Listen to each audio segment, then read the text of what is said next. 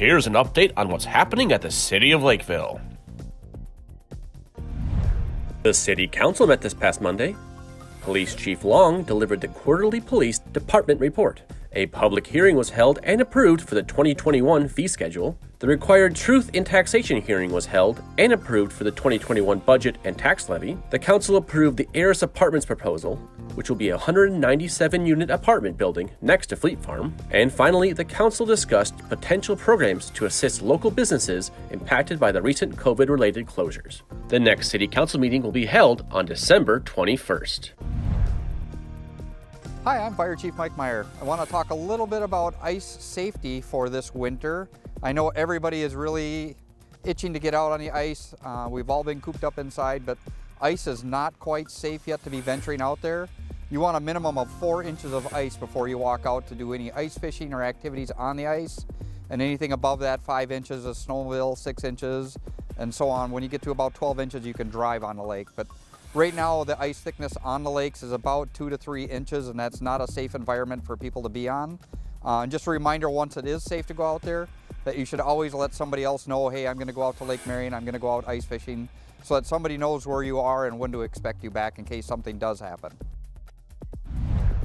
Hello, my name is Mary Peterson. I'm the forestry technician with the City of Lakeville. I'm here today to talk about elongated hemlock scale and invasive pests that could be found on Christmas trees and holiday greenery. Elongated hemlock scale is a small yellow-green insect found on the bottom sides of spruce and fir needles. It hasn't been established in Minnesota, but it poses a threat to our native conifer species. Do not toss trees or greenery into backyard woods or your compost piles. If you find it, report it to the Minnesota Department of Agriculture using the Arrest the Pest line.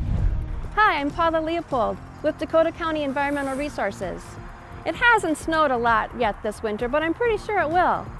And when it does, I'd like you to be prepared as a smart salter so that we can protect our waters from chloride pollution. Shovel first.